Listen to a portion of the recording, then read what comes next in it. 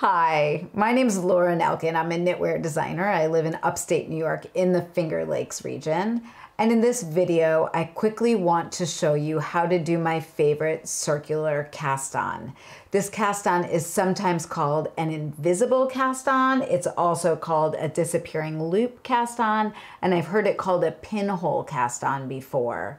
About 10 or 12 years ago, I shot a video at my kitchen table for this cast on that has gotten a ton of views. And whenever I watch it, I cringe a little bit because the quality of my videos is so much better now. So I wanted to reshoot it for you, but that other video is out there if you'd like to watch that as well. So without further ado, let's jump right in. I've got my yarn right here, and what I'm going to do is take my yarn and make an overhand knot and have the tail hang down to the right.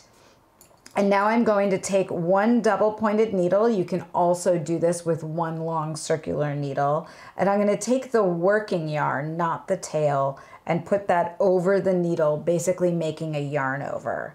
And now I'm going to go inside that center, that circle loop that I made, and grab the working yarn and bring it over the needle. And now I have 2 stitches on the needle. And now I'm going to make a yarn over the needle.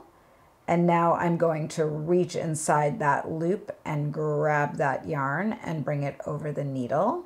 And now I am going to make another yarn over, and I am going for 8 stitches on my needles.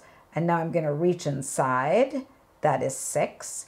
Now I'm going to make another yarn over, that is 7. And then I'm going to go grab a last stitch, and that is 8.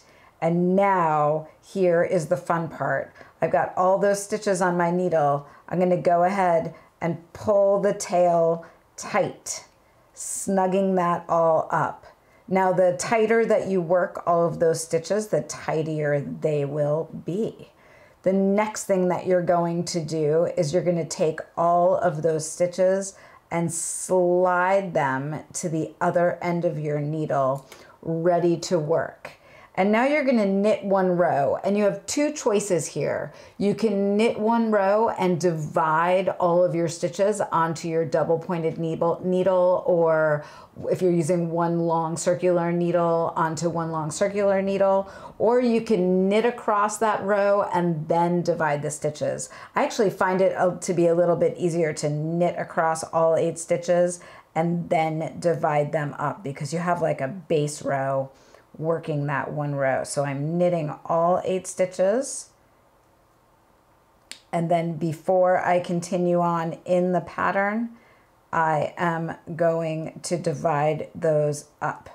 So I'm going to go and I'm going to take the first 2 stitches and put them onto 1 needle, and then I'm going to take the next 2 stitches and put them onto another needle, and then I'm going to take the next 2 stitches and put them onto another needle.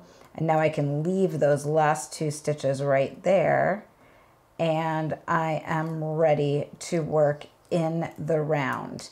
Now if you feel like your circle is getting loose, you can just pull it up and snug it up again. If you feel like your stitches are looking a little baggy, you can go back and work it again, pulling up a little bit more tightly. But you can see that center out circular cast on right there, also called a disappearing loop or a pinhole cast on.